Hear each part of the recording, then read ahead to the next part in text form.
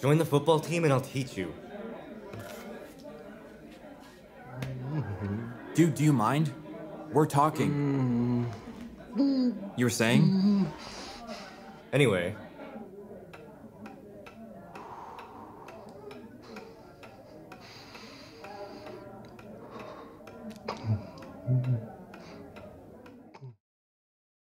Very important anti-bullying message with the audience.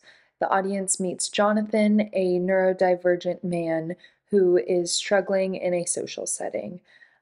He communicates mostly non-verbally, and unfortunately, he is bullied by other individuals who are in this social environment.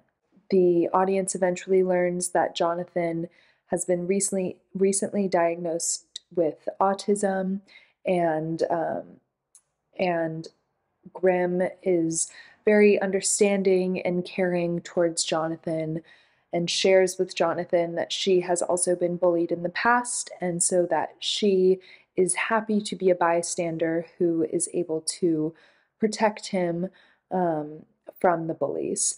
I thought that Making a Friend was a very important narrative that shows the impact of kindness and friendship, and also shows the importance for bystanders to protect the underdog as well as shading bullies. This whole piece gave me such a better understanding of how autistic people deal with their emotional outbursts, how they relate to the world and see the world very different from the rest of us. It's very eye-opening, and it's just very it gives me another sense of how to interact with autistic people, and also just more of an understanding overall of what they're going through. So I feel like it makes me more aware, socially aware of what world is like for them. Wonderfully admirable effort at tackling the subject of inclusion, which can be very difficult to navigate. And I think it does it here with the utmost care and regard for the sensitivity of this situation. It does a really good job of getting you to feel kind of what he was feeling in that situation. It's a very claustrophobic feeling, being in that confined space. You very much felt like Jonathan, where you felt like you were outside of your element. And while you want to make a connection, you feel very self-conscious about the way others are perceiving you. It did a very good job of rising that anxiety, especially when dealing with the bullies in the situation. But I think Making a Friend also does a really good job of showcasing that awareness, kind of that danger of ignorance, where just because someone's different doesn't mean we need to belittle or harass them.